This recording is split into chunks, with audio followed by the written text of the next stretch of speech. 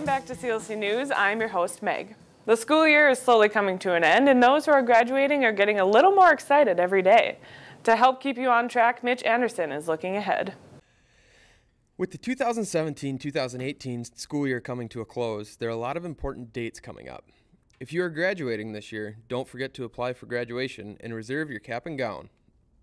CLC has 2 graduation days, May 9th for Staples campus and May 10th for Brainerd campus. For those of you coming back for another awesome year on campus, don't forget to apply for your scholarships. The deadline is June 1st. Also, don't forget to apply for your 2018-2019 FAFSA. But before we start looking into next year too much, don't forget that finals week is coming up, starting May 7th and ending May 10th. Graduating is a big milestone in life, one you should certainly be proud of. The next chapter could lead to anything. So we were curious, what are your plans? Mitch set out to investigate. For this week's On the Spot, I'm taking to campus to find out what students have planned after they graduate from CLC. So what are your plans after graduating CLC? I plan on hopefully getting into the State Trooper Academy and pursuing that and seeing where that takes me. After graduating from CLC, I plan on going to Bemidji State for my bachelor's in psychology, along with possibly doing a law degree there, and then going on to do my master's in psychology. So what are your plans after graduating CLC? I plan on going to St. Paul Police Department for a couple of years and then moving back up to Duluth.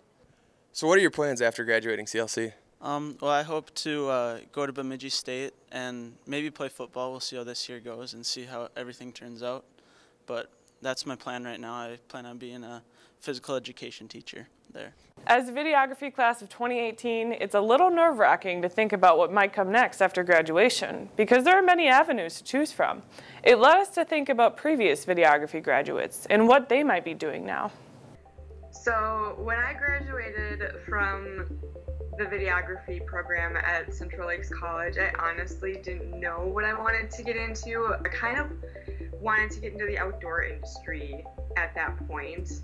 So where I am now, it is 2018, and I work for a company called Deer and Deer Hunting, and they do magazines, they do a TV show, and they do a lot of social media. And I am the online video producer and editor for the website. But I also go on a lot of trips for their TV shows. The main thing I always tell people when you look for a job in the industry is connections. It's about who you know and how they can help you and how you can help yourself.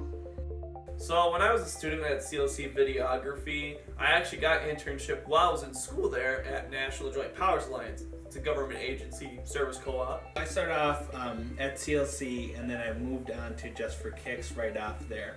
And so I did an internship for 3 months, and everything was going well, and I'm like, I don't really want to go back to school or do another job. Do you guys want to hire me on? Nick came up with Northland Moments while we were working at our separate facilities. We wanted to work with our friends. And our friends end up being our classmates. Yeah. But if you don't fill your life with something that you enjoy doing, I think that's what Northland Moments is for us. There's so many stories out here, and there's so many stories in Brainerd that need to be told. My career kind of started in college. I freelanced for a little bit of my last year, and then just kept freelancing. It just kind of kept taking off from there and kept getting bigger and bigger and kept getting more and bigger clients. It's much more than a dream job. I get to do what I want. I'm my own boss. I can go wherever I want. I just moved to Steamboat Springs, Colorado, and already gained jobs there, and I'm pretty thankful for that. Not only do I get to film for a lot of different clients, I film a lot of stuff by myself, just straight adventure lifestyle videos and kind of like mini documentaries, to road trips, touring the West Coast and visiting 15 national parks. There's just so much that you can do with videography, and the experiences you get from it, and just the moments you get to capture too. We're all on the home stretch to graduation, and the second-year videography students are putting all the skills we've learned to the test by creating our final capstone movies to be premiered at the Film Festival May 9th at 6:30 in the Chalberg Theater. You can join us to celebrate 2 years of creation and see how far our individual talents have come. Admission is free. The late spring has been affecting everyone, including our softball and baseball season. Emily Skelton gives us an update on sports. Even though it's been cold, the baseball and softball team has had a few chances to play ball.